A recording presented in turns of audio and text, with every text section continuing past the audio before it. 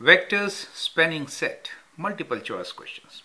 Here we have two questions for you to understand how a set can form or can span vectors in R2. Question number 1 is, which of the following set of vectors spans R2? So we're given 5 choices. So let's go through them one by one.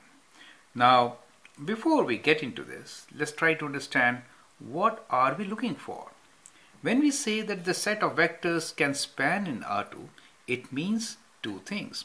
First, they should be non-zero, right? So non-zero. And second is non-collinear.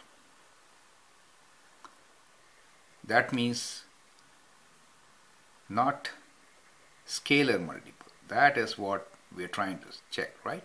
Not scalar multiple. So if the set does not have a zero vector, or if they are not collinear or not scalar multiples, then they can span in R2, right? So with this, let's now figure out which is the right set. Now the first set is 1, 1, minus 2, minus 2. So this set cannot span since this is a scalar multiple, right? So if I multiply first one by minus 2, I get minus 2, minus 2. So it doesn't work. Now B is 1, 2 and 2, 1. If I want to get 2 from 1, I need to multiply this by 2. But 2 times 2 is 4. So this is not a collinear vector, right?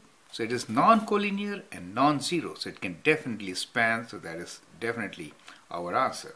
Well, let's check the others also. 1, minus 1. And minus 1 and 1. In this case, if I multiply this by minus 1, I get the other one, so they are scalar multiples.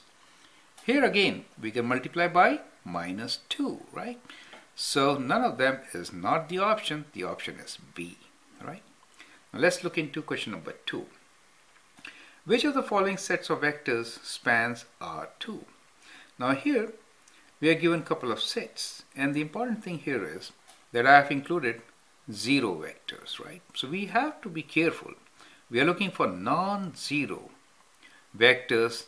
Only then two vectors could form a set that can span in R2, right? So these are zeros, zero vectors and zero vectors. So these are not our options, correct? We are left with 2 now.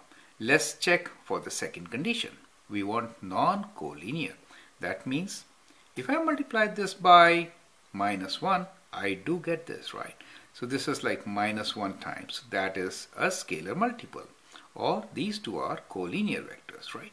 How about this? If I multiply this by what to get this?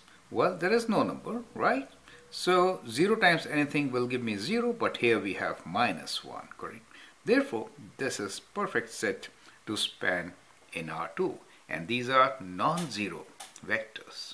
So that is our answer. I hope with this simple example, your concept about vectors spanning in R2 is perfectly clear. I hope you appreciate it. So I'll appreciate if you could subscribe and look into more multiple choice questions and understand vectors as a whole. Thank you and all the best.